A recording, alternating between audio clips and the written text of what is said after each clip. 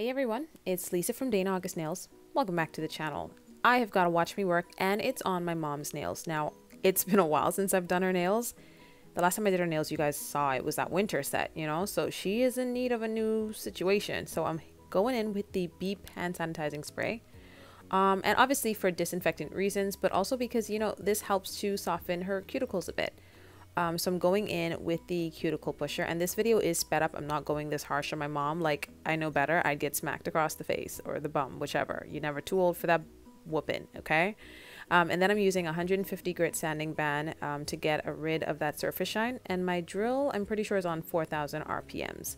And it's only after the sanding band that I go in and refine the free edge for a nice rounded shape. And I guess, you know, these steps probably don't make sense to you, but they make sense to me. And then this cone bit, this sanding bit, oh my gosh, it is a diamond bit, and it's like a very thin cone, but it's flat at the top, and it gets rid of that dead skin, but also pushes that cuticle back. I love this, and it just comes with my drill. It's like really cheap. I didn't pay any money for it. And then that sort of helps me be able to go in with my flame bit. And notice I'm not actually changing directions of my drill bit. I just take the sanding band in the drill is still in the forward motion, and I'm just going from one end of the nail to the other. And I just move the fingers around to accommodate this. But yeah, going backward and forwards. I'm already slow, so I don't need to be taking any more time. Now my mom does have a bit of a cuticle situation, which it just means that I really need to be better about doing her nails. But I'm going in with the nipper and getting rid of that dry cuticle, and there's quite a bit. I need to do a better job. You know what I mean? So I'm going to tell you guys something that I probably have never told you guys. It generally can take me, sometimes 10 hours to do a set. I couldn't tell you why. I get complacent, I get slow, I get whatever, but I've cut that time down to 5 hours, you guys. So I'm cleansing the nail, and I've gone in with dehydrator and 2 coats of protein bond and all of that. And I'm going in with a very thin coat of Gershion base coat, and then I will be curing that for 30 seconds before I go in with color number 1 in the Gershion Polygel red kit, which is, it's kind of like the Mia Secret multi-balance clear. Not a lot of pigment, but you know, really good for just to add an extension or add structure to the nail before you go in with the color. So I put the bead in the center of the nail, work up to the cuticle, and then from center to left cuticle down to the left side wall, and then back to center to the right cuticle, right side wall, fixing up the apex as I go, and then working it down the free edge. And ever so often you see my brush disappear. It's getting dipped in a bit of the Gershion base coat, which is my preferred sub solution. So back to how long it takes me to do a set. You guys, it would take me 10 hours to do a set. Yeah, which is harsh on a client. You know, they want to pay, but my clients were so good about just supporting me. They would clear their whole day and just spend that time with me. Like, I'd make them breakfast and I'd make them lunch, and then, like, you know, we kind of like a, you know, like an early dinner and everything. And my clients are pretty amazing, but that was not going to cut it. Not with doing nails and YouTube for a year and a half, and doing nails for 2 years, doing YouTube for a year and a half. No. I needed that growth. So I set myself down, not on this set, but on a set I did before this, and I was intent on cutting the time down to at least 4 hours, because girls here in the Bahamas do sets for, you know, about 4 hours. I cut it down to 5, and I'm hoping to cut it down even more. So the first set that I cut it down to 5.5 hours. This set on my mom, I cut it down to 5, but I think I could have got it down to even less than that. My mom just has a habit of fidgeting. Lord love her though. Lord love her. So I'm curing this for 60 seconds with the lamp on low heat mode, working from hand to hand. Yeah, just, you know, maximizing that time, you guys. You can do it. If you want to work on your time, do it. So here I'm showing you the mylars that I'm going in with. There's a unicorn one that sort of reflects a bit of purple, and then there's a purpley pearlescent one. So on 2 of the nails on each hand, I have not applied any polygel, but here I'm going in with a very thin coat, and I'm pushing that up to the cuticle, touching all the sidewalls, covering the surface of the nail, and getting it down to the free edge. It's a very thin coat because I want something between the nail and this mylar, because when I have to file it away, I'd like to, you know, file it away. So I go in and cure this for a full 6. Well, no, I don't cure it. I don't. Here's what I do. I dip the dotting tool in a bit of base coat, and then I pick up the mylars, and then I start putting them on the nail into that uncured polygel, you guys. At this point, my mom's like, what are you doing? You know what I mean? But she's, you know, she's letting the process happen. So I'm going into that unicorn mylar, then grabbing pieces of the pearlescent purpley violet mylar. And, you know, every time I pick up a chunk that's not right for one nail, I add it to the other. And I'm sort of just doing this like balancing act, trying to press them in, which is good that that polygel is not too thick, but also thick enough so that the mylars can sink into. And, you know, I'm just trying to create like a little effect here, you guys. And then I will cure for a full 60 seconds once I'm comfortable with how sunk in those pieces are. And then I'm going to go in with another thin coat of polygel just to encase that first layer, because we're going to do another layer of the 2 different types of mylar to get a definition. Now, I was not going for an amethyst nail. I swear on my life, wasn't going for that. You know what? I don't swear. Try not to do that. But I promise you that this was not what I was trying to do. It just ended up looking like that. Like, dang, number 23 inside my head, could you have told the other 26 of us that you were trying to do an amethyst nail? I swear 23 is a problem, y'all. She don't communicate well.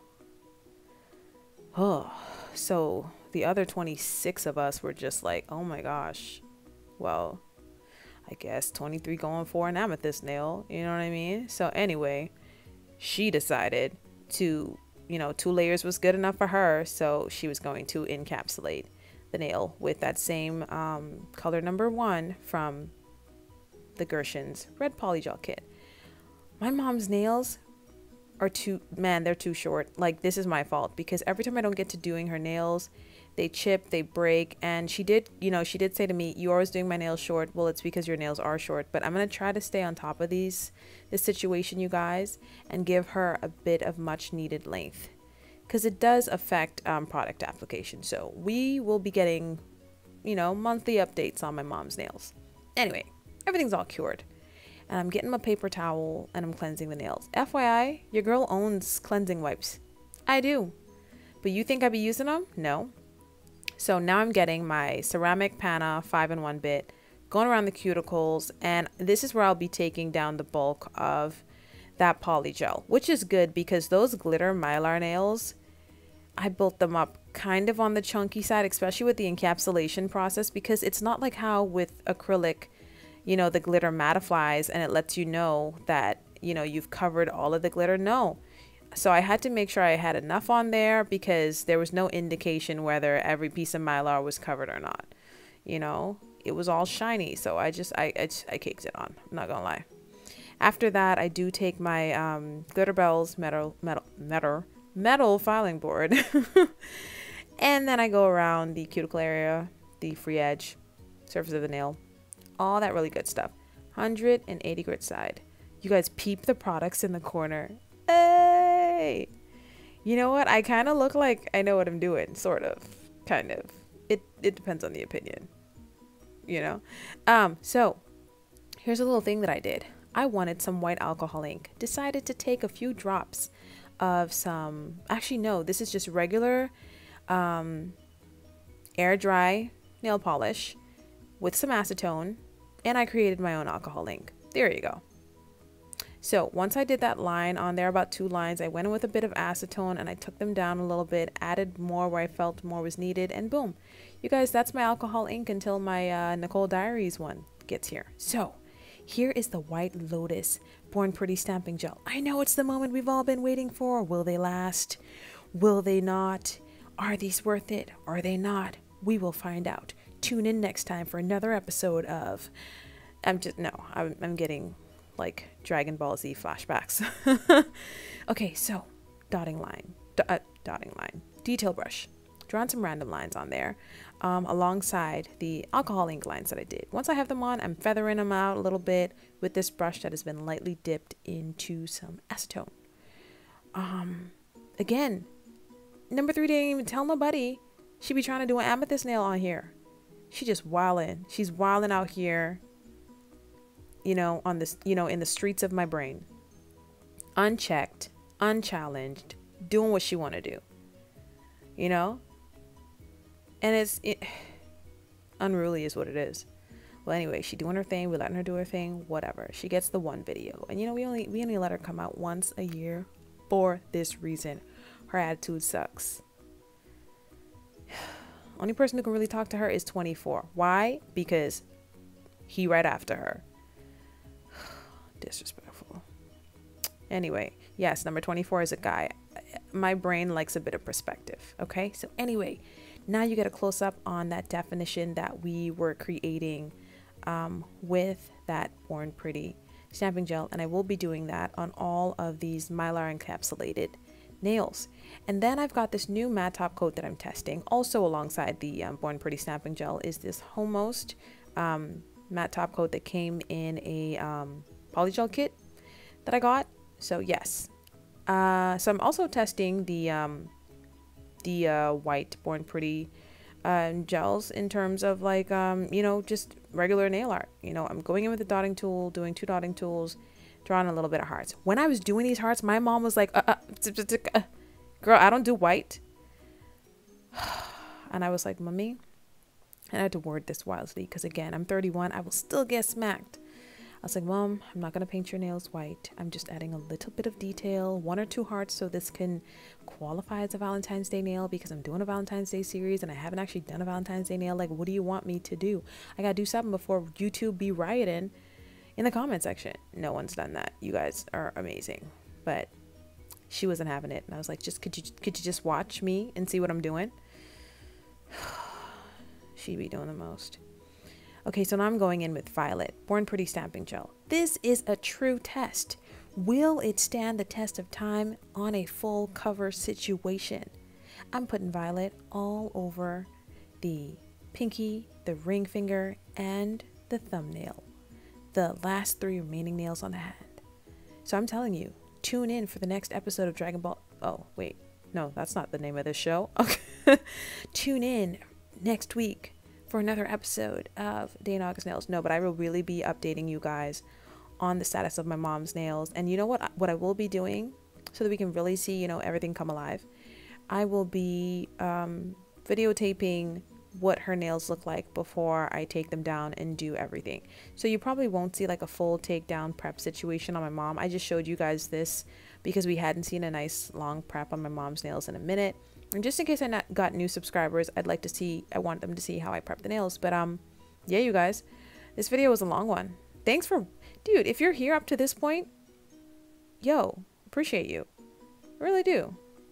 So now I'm top coating these nails with shiny top coat. And you guys, top coat means it's the end of the video. You know that. You know this time was coming. So I'm going to top coat these nails, watch the mylars really come to life, curing in the lamp for a full 30 seconds and this 60 seconds. And this is Gershion's top coat. And then I'll proceed to cuticle the nails and all that. So thanks for watching. If you haven't liked the video up till now and you do like the video, hit like so I can know that you like the video.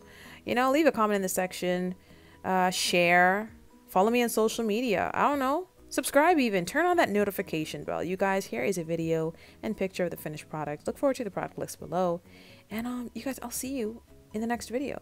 It's a Valentine's Day series. There's going to be one tomorrow. Love you guys for watching. Promise to see you in the next one. Bye.